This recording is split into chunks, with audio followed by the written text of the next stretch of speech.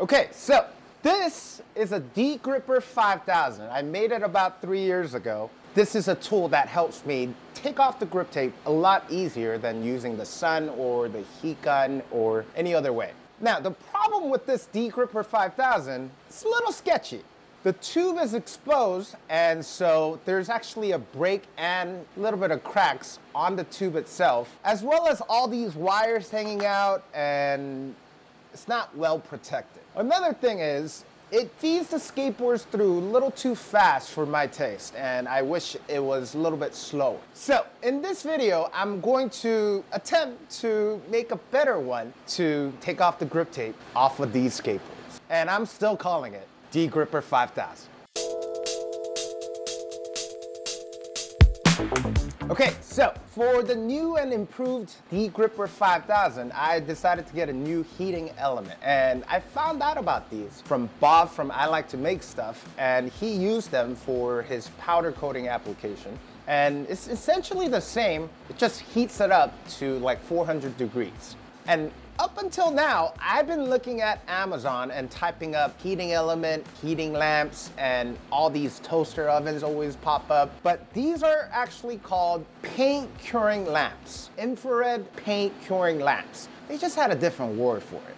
So these are actually perfect because these are long enough where I don't have to have the feeding system. And if I have it elevated high enough, it should cover the whole entire board.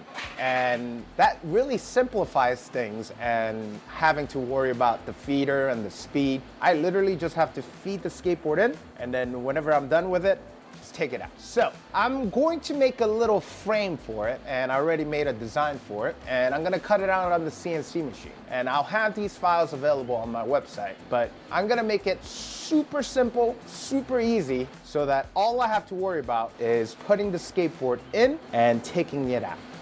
Got it? Let's use the CNC machine.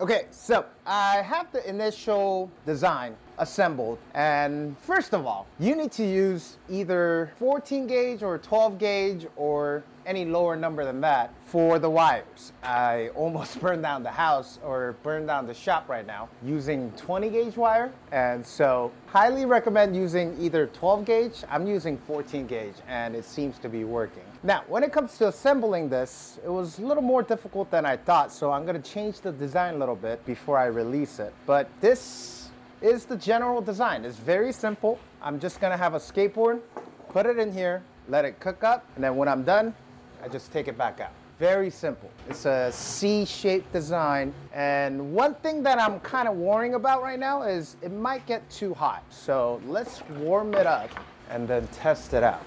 I think another thing that I need to add is on and off switch on the plug instead of unplugging and plugging, but this thing gets really hot.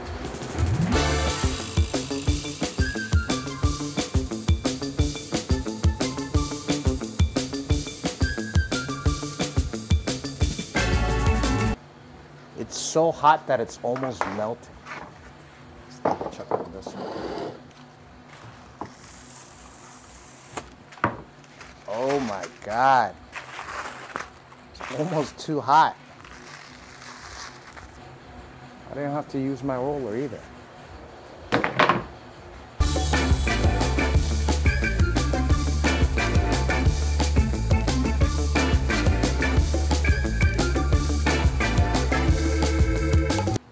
I have to raise it a little bit, probably at least 2 more inches.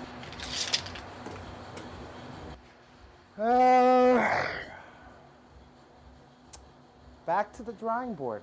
Gotta make it a little bit higher. Feeding system is not too bad. I tried to make a little concave. I don't know if you can see it on the bottom to fit the skateboards. It's actually not even working, so I'm just gonna cover that up. What else? I think that's about it.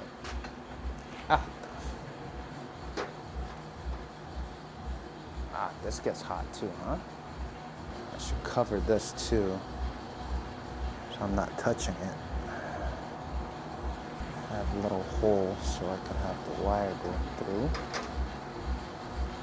Okay. Okay.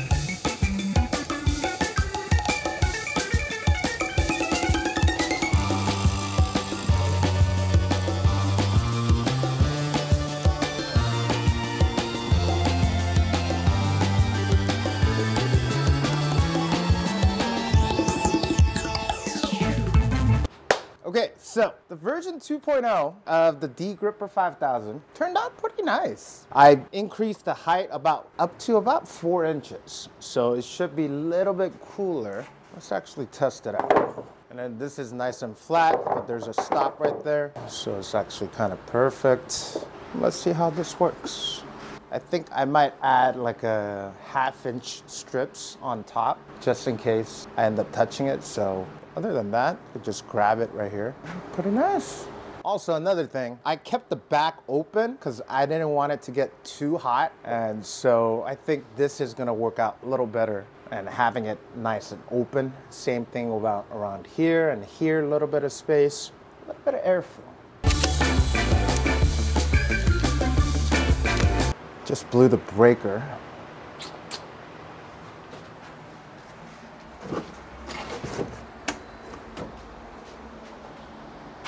I think it's because the AC is connected to this circuit or this breaker, as well as a few lights. My table saw's, no. Not my table saw.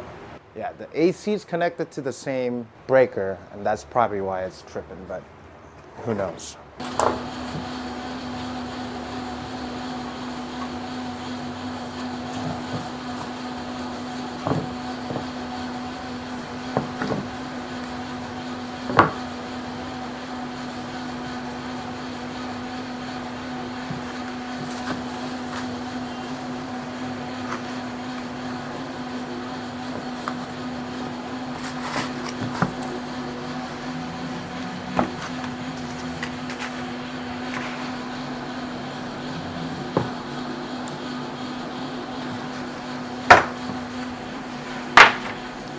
Go get more skateboards.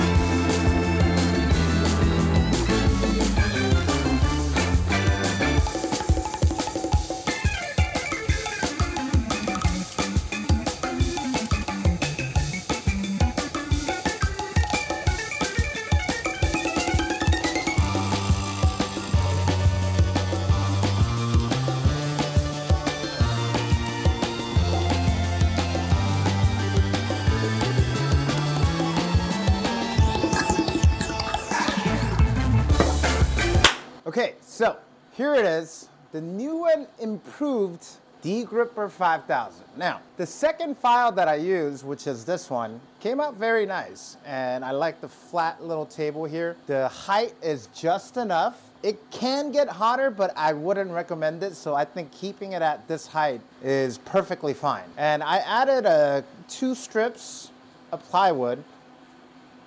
It's actually burning. Maybe I should take it off. Or maybe I should add aluminum foil tape over this. This thing is pretty hot. I wanted to have some kind of base so I could, you know, put stuff on top of it. And yeah, also I changed it to 12 gauge wires or plugs just in case, and it's been working out. And I'll have these files available for free since I don't think a lot of people are going to make it on my website. And I don't know, the lamp is 35 bucks. A sheet of 38 by 18 inch plywood should be about $20 to $30.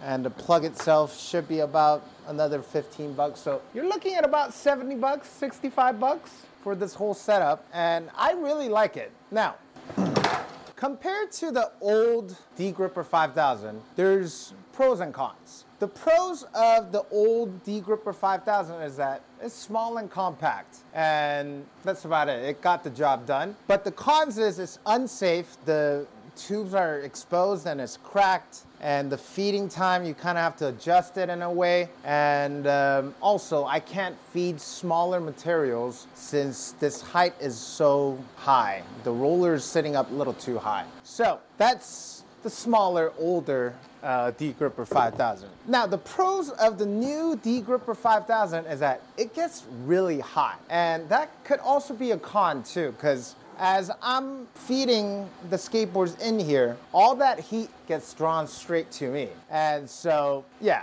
it's a good thing that it's hot, but it's also a bad thing that it's hot because it's really hot. Now, another thing that's good about the new D-Gripper 5000 is that I can feed smaller materials. So I have a lot of these nose and tails that gets broken up, and I could always just leave it right in here, and it's been working out really great. Now, another thing is that all these grip tapes seems to be coming off a little bit easier, not significantly, but when it does come off, a lot of the glue and the adhesive comes off with it. So I've been getting a really nice clean boards without any glue residue, and that's the biggest difference that I could tell in terms of performance. Now, the biggest con of this tool is that it got a lot bigger. I think it's twice the size what it used to be, and it's not too heavy. Yeah, it's not heavy at all, and it's gonna store back up exactly where I used to put it. That's about it. I really like this. I think it's gonna come in really handy, and especially during the winter times now, you're not gonna get enough sun,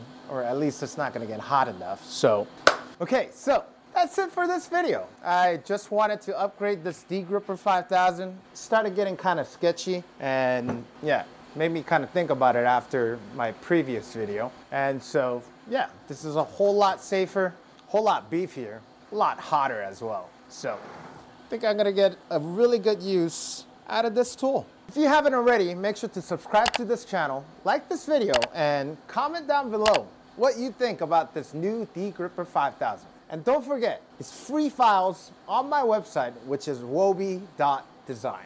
Thanks again, and until next time. Woo!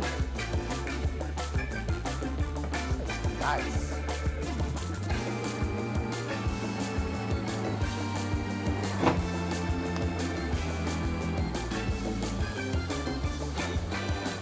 Maybe I should just leave it there, add a switch, and then put the skateboard here when I'm done. Ah, no, I should look at it when it bubbles. No, I'll just store it up there.